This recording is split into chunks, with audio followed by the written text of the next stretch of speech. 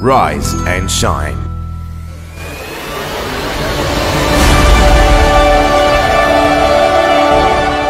And today on Rise and Shine, we'll be talking to a few of our guests who have been a part of Rise and Shine all throughout. They've been a part of the show, and they've spoken to us about their journey too. So today we will be talking to yet another personality who has been with us and who is also a massive influence to many out there. So we have with us Mr. Yasas Hewage, a marketer, sales coach, and also a cyclist. And good morning to you. Good morning to you. And Mr. Yasas, it would be great if you could tell us about your experience on our show. I don't know, every time I've done something interesting, I always get a call from you guys, and you know, I've been part of this show for a couple of times.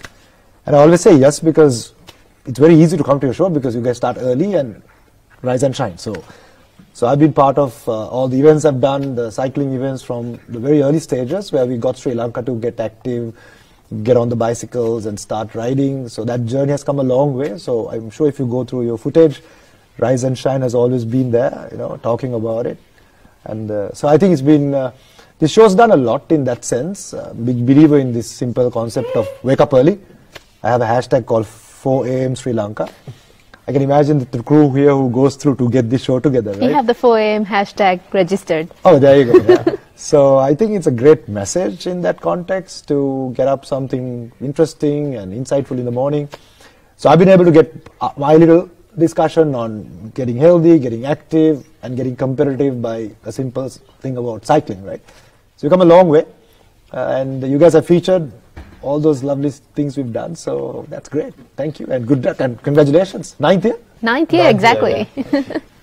And from veterans in the sports arena to upcoming athletes, we feature all of them on the show. Yes. What do you think about the importance of featuring upcoming personalities on this show?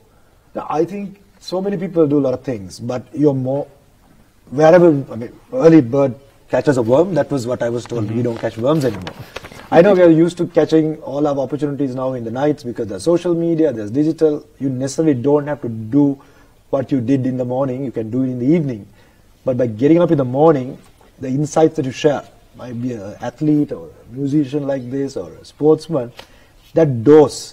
So that's very important. So you guys started long ago, but now you are more important because people go hours into the night. They're pretty tired in the morning, and then you can't get too much done during the day if you don't wake up in the morning. So whatever you've done now, you got to be really doing it more now because you are like becoming a small group who wakes up in the morning, right? So Rise and Shine's next 10 years is a must. So yeah, all the athletes, all the sports people, the doctors, all what you guys bring in, you got to drive that in. I know you talk about this as an English show. I see this as a show that's for Sri Lanka, because even a kid in the village who wants to get 2 words of English into their head in the morning, this is a show, because this talks sense, this doesn't talk politics, this doesn't talk anything else. And you reach the country, right? Exactly, yes. So it's not just an English show, it's about being positive and getting that vibe out early in the morning. So pick a piece of Rise and Shine.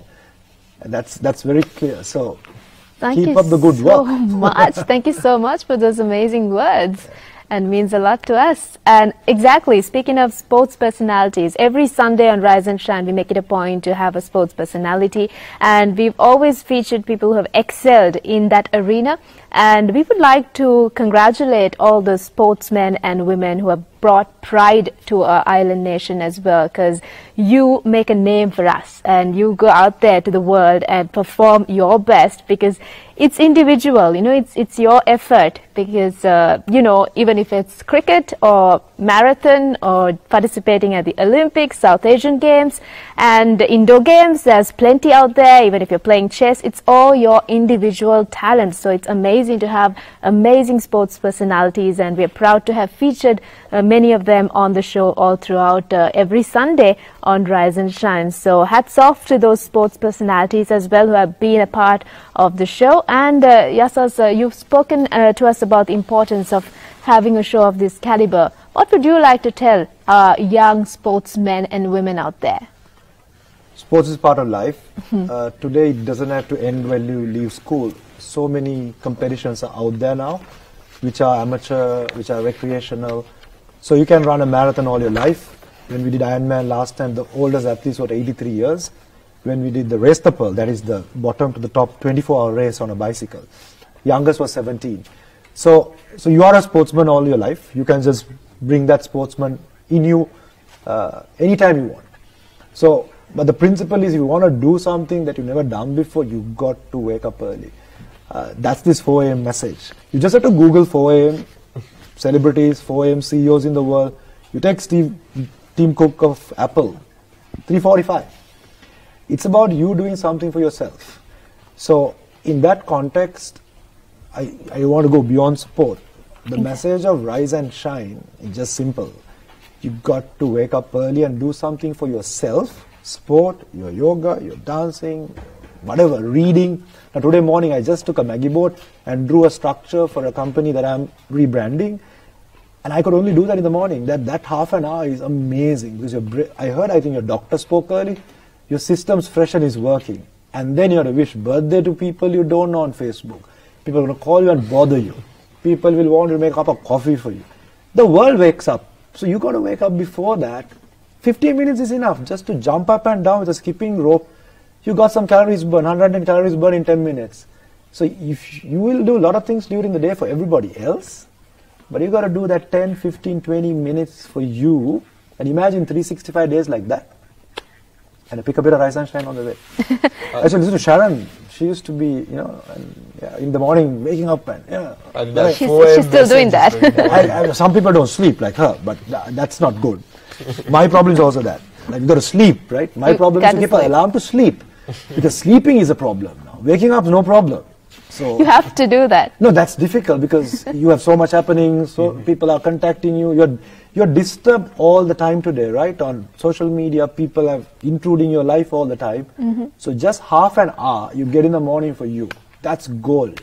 So I think everything you guys are doing right now.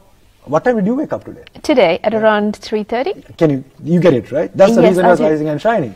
Half of Sri Lanka is sleeping right now, and they want to do well. You get my point? That's the whole problem. All this crew here, I don't know where they come from. They are the answer to the next. I mean, I'm just reading this book. Okay, I don't know whether you got to pick this up. Daniel Goleman talks about the future skill is focus, because you're always disturbed. You're going to do something, and somebody wants to show you a video that you don't want to see. You get it, right? Ability to focus is key, and that starts with this little thing in the morning. And I think that's the whole idea. Sport, swimming, whatever you're saying, get that little 10 minutes of focus, and that's all you're going to have. Rest of the day is tsunami, chaos, digital chaos. Right? You got to have some time for yourself, love yourself, and do what is best for you in that little time you've got. So thank you so much, Mr. Yasas Hewage, for those amazing words. It's actually motivation for us and inspiration. Thank you so much for being a part of Rise and Shine, being a part of our journey as well. Thank you. 4 a.m. Sri Lanka. It's always a pleasure to have you with us.